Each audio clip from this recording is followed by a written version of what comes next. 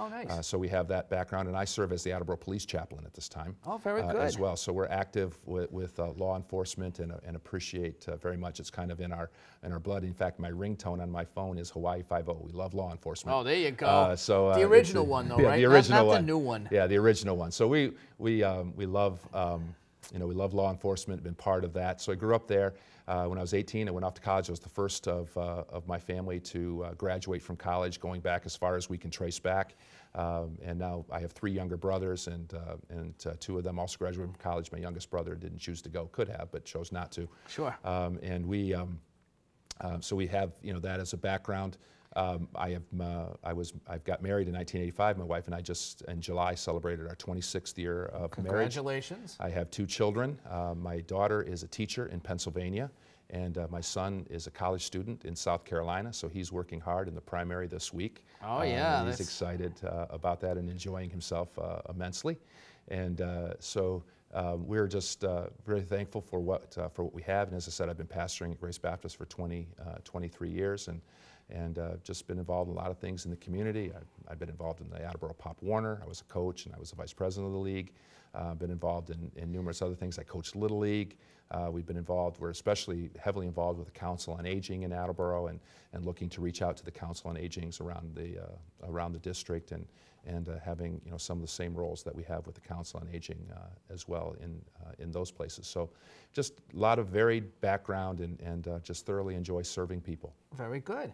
Now, this is a good thing about this show is now what we're going to do is I'm going to let you have a camera of your choice, and I'm going to let you address the people and make your pitch as why they maybe want to think about voting for you in the election, and why you should be the candidate of choice. Mm-hmm. So you can look right over there, and you can tell the people. We'll just look straight ahead, and yeah, and this is your time.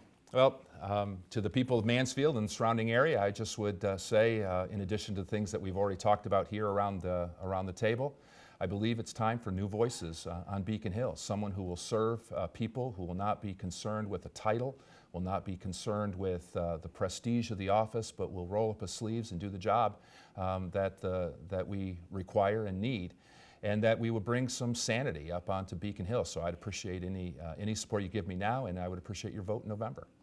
Very good. Short and sweet. I like that. Okay. I like that. And that's the last thing you want to hear is long-winded from politicians, right? Yep. So that's good. So again, I would like to thank our special guest, and that is Jeff Bailey, for taking a little time and coming over here. Now, this is where we really put you to it, okay? And so if things go your way and you turn out to be our state senator, then now you have to promise me in front of everybody that you will not be a stranger to this kitchen. I will come anytime I'm invited and the schedule allows, and we'll make sure the schedule allows. Okay, so we're going to hold you to that. I've got okay, this. very okay. good. There's a nice guy out back named Jack O'Neill he's taping. That's this. on tape, and it'll be there. It's on tape, so it is etched in stone. And if I don't, there'll be someone else here running against me next time around, and then that tape will be shown over and over again. Okay. No, I'd like to thank Jeff Bailey for coming in, and hopefully as your campaign grows, you may want to come back. I mean, we welcome any candidate. And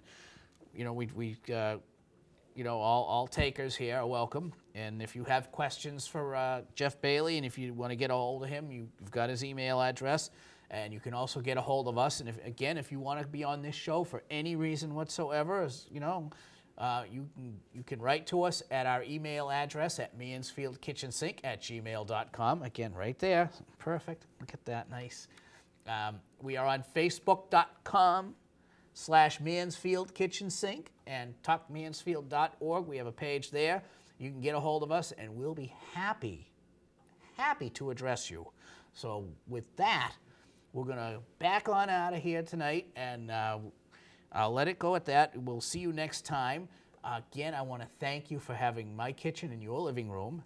And for Jeff Bailey and myself, we'll catch you next time on Everything But the Kitchen Sink. I'm Dan Pascucci.